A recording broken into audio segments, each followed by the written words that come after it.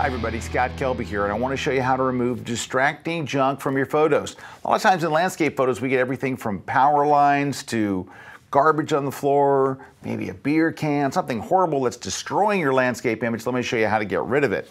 First, we'll start in Camera Raw because Camera Raw is in Elements, it's in Photoshop, it's also in Lightroom because Lightroom's Develop module is Camera Raw. They took Camera Raw and popped it right into the Develop module.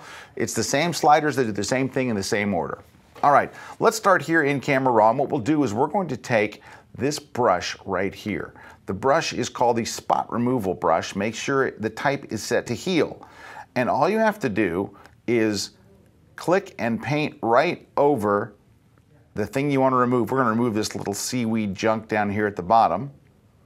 And then you let go and it's gone. Now, this checkbox here, the Show Overlay, will be on. So what this shows here is, first, the red dotted area shows the area that you fixed, the area that you healed, that you removed spots. The green area shows which part of the photo, a clean area of the photo that it chose to use to fix that. If you don't like the way it fixed it, grab the green area and move over here and say, well, how about if I chose this area over here? And it will try to refix it and reanalyze. How about over here? If you pick a place that's totally wrong, it'll look weird. So you want to find something that's kind of nearby. That's why it chooses one that's kind of close, but one that it thinks is clear, and it works pretty well. So you can just go around the image. Now, if you're trying to paint and it won't paint at all, just means that you have an older version of Camera Raw. In that case, you're not able to paint. You're just going to be able to click to make things go away. So let me remove these pins. You just click on them and hit delete and it removes them. In that case, if you have an older version, you're just going to click once and it draws a circle and then shows you the area that it came from. So you would just be drawing, you would just click instead of painting strokes. If you have an older version, there we go. You're just going to click and get rid of them that way. All right, so that's for Photoshop, Elements, and Lightroom. But there's also a way, of course, just in Photoshop itself. Let's hold the Option key on Mac or the Alt key on PC and hit Reset so we bring all the junk back. Let's open it up in Photoshop and I'll show you a couple of ways to get rid of it here.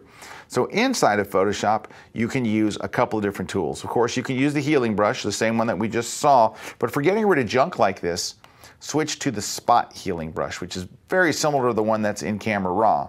And you just click for individual things. If it's something a little longer, like this maybe, you can click and drag over it, paint completely over it, and it goes away. But what's nice about it, it doesn't show you the little area where it's sampled at.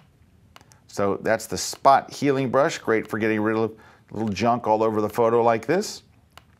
Another way, if it's something large like this big piece of seaweed here, you can actually switch to the patch tool right here. The patch tool, you drag a selection around it. You kind of draw like a little lasso around it.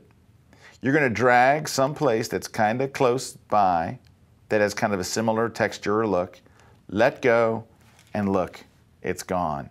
Here we'll do it again. Put a selection around it. Drag to a similar area nearby. See how I'm kind of, it shows you a preview of what you're about to fix. So you don't want to do this, right? Or some crazy thing. I'm kind of going right along that little shoreline to where when I would let go, it looks pretty natural.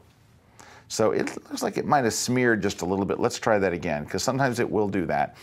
Let's move down a little further and see if we can get a better patch there. Oh, that's a little better.